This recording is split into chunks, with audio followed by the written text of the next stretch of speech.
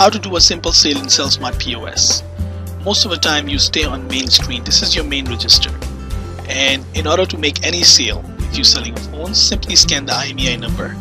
In this case, we're just gonna sell here car charger and faceplate. If I'm selling a car charger, I could type car, would come up, I could type USB, would come up, I could type charger, would come up, or I could simply scan the barcode if the charger that I carry, the accessories that I carry, they have a barcode. Let's say I just type in the name USB. Comes up a bunch of things, and that's what I'm looking for right here, USB car charger. Click on it, change the price from $15, break it down, and I'm selling a faceplate. I can just simply type face. I'm selling a faceplate for V3 right here, and price is $10. Good. I can just bring it down. My total is $28.19. I want to take out the taxes. I want to include the tax in the sale. Now total comes up $25. If I want to give any discount to the customer, I can just simply type in which item I'm going to apply a discount. In this case, I'm not giving no discount. Cash amount.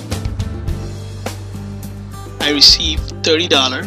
If I receive nothing, means I'm getting a money in credit card, I can just simply put 0 in cash and everything goes in a CC amount. But I'm getting $30 in cash, so I $30, hit enter and simply save the transaction. CellSmart POS have a different settings. In this software, we have set up that whenever we create a sale, ask for a sales rep name. Doesn't matter even you logged in with the cell, but it's still CellSmart POS asking, hey, what's your name? You know, you don't have to log out in order to make a sale. If my name is Jose, I can just simply, doesn't matter Sal is logged in, but I want to get a credit of that sale. Say my name is Jose and I click save, and it makes a transaction.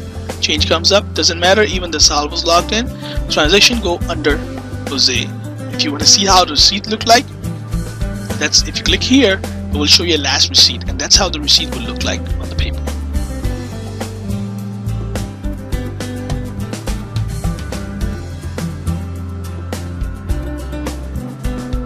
There you go. Thanks for watching CellSmart POS video.